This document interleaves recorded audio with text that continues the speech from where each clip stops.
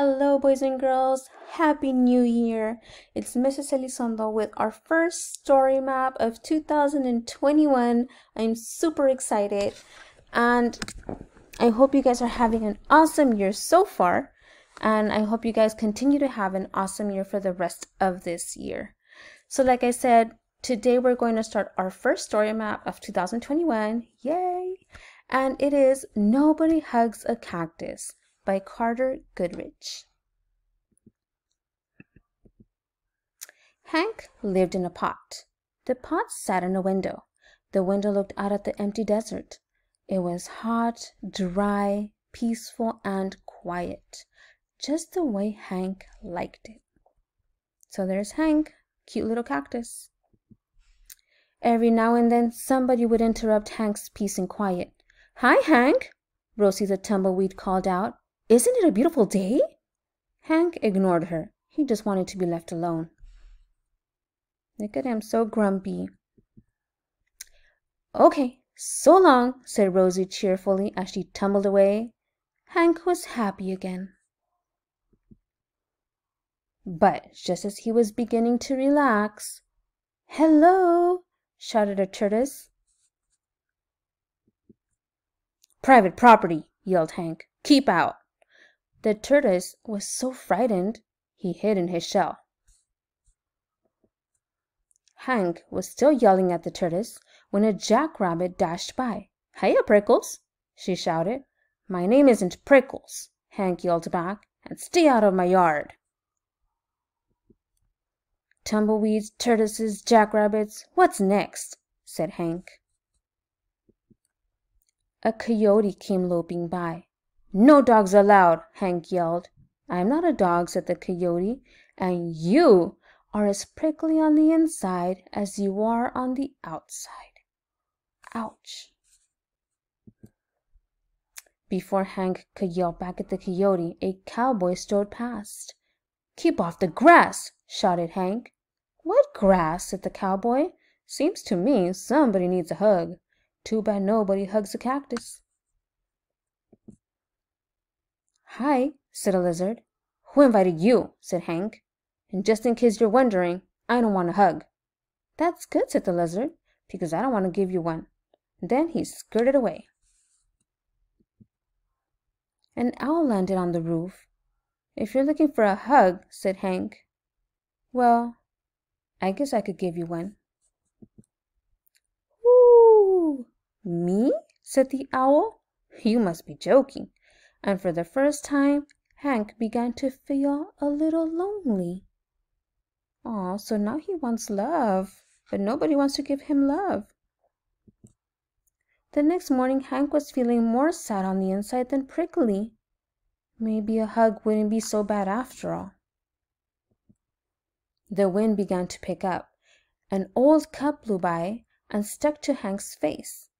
His arms were too short to get it off. "Great," said Hank.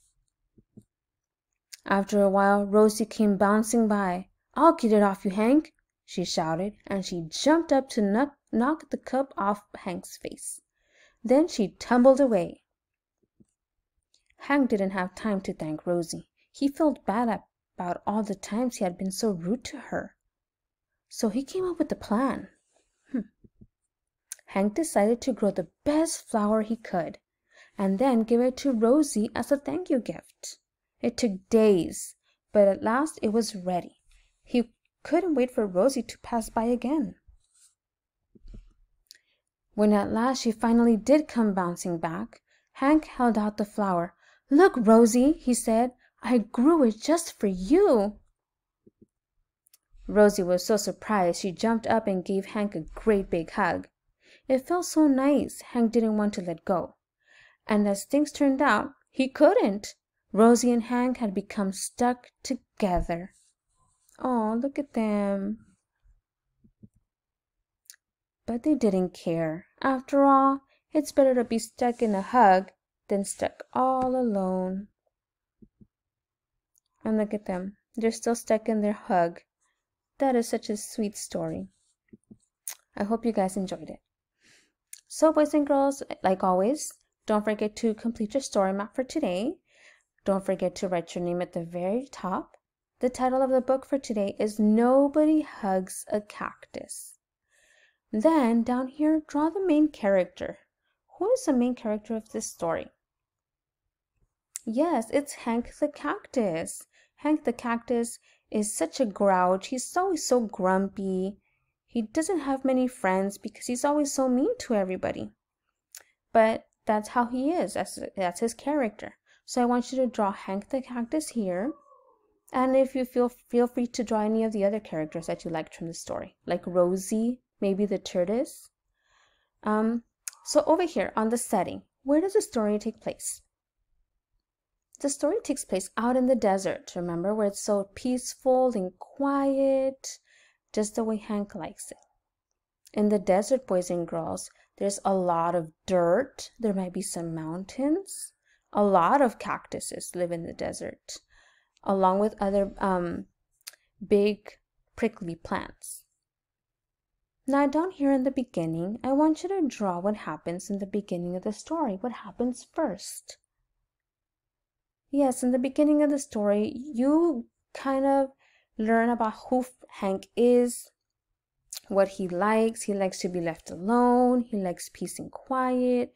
He doesn't like anybody to interrupt his little peace and quiet. He doesn't like people or other animals. He's kind of mean. That happens in the beginning. But as we go into the middle, well, what happens in the middle? What major thing happens in the middle of the story? Yes, in the middle of the story, Hank is arguing with all the other animals and people, the cowboys, and he tells them to get off his lawn. He fights a little bit with them, but he also realizes that he feels very lonely and he needs to have a friend because he wants hugs. But then there's a big storm, and in that big storm, a cup falls on his head and he can't get it off until what happens at the end. The cup is on Hank's head. Then at the very end, Rosie comes by and saves him. She takes the cup off his head, and he decides he needs to be a little bit more kinder and much nicer. So he grows a beautiful flower for Rosie, and he gives it to her at the very end where they're stuck in a hug. So that happens at the end. So boys and girls, don't forget to complete your story map. You will turn it in at the end of the week. And again, Happy New Year. I'm so glad we're able to do this today and the rest of the week. I miss story maps. It's my favorite part. And I'll see you again tomorrow, guys. Bye.